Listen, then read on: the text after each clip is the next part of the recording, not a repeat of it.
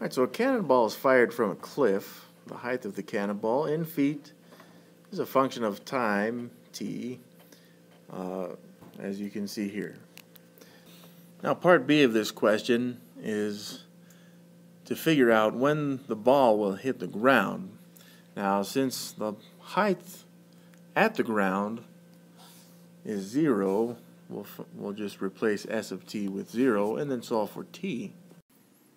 So this is our new expression where again you can see we've replaced s of t with this 0 here, and then we just have to figure out a value of t that will work.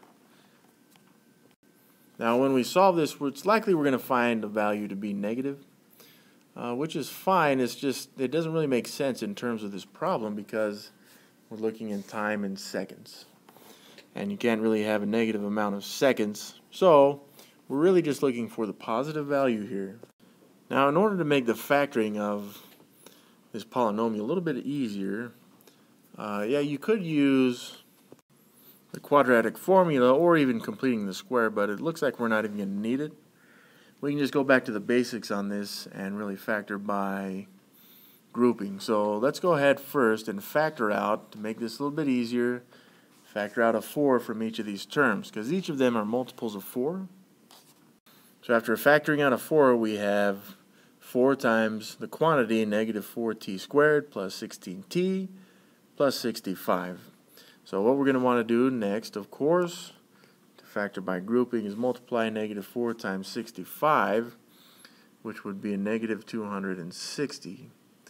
Now we want two factors of negative 260 to add up to a positive 16. So we know if we use a 26 and 10, which is actually one of the easier ones to figure out from this, if we make the 10 a negative, these would add up to 16. So we know how to factor these by grouping. We're going to split the 16t up into our two factors here, 26 and then minus 10t. So 26t minus 10t would indeed give us that 16t. So with the rest of this expression, we can split these up into two different expressions and factor out the common factors between the two terms each.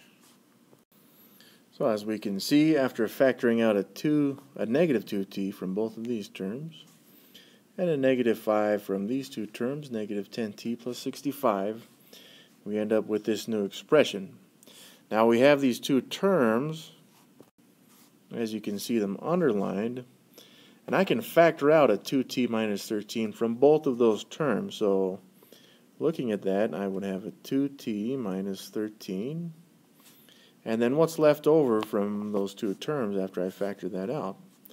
Well, I'd have a negative 2t minus 5. So what about these? Because I could get rid of this 4, by the way, this one right here, just by dividing both sides by 4 rather. But that's not going to make a difference. What I really need to figure out is what value of t will make these two factors 0.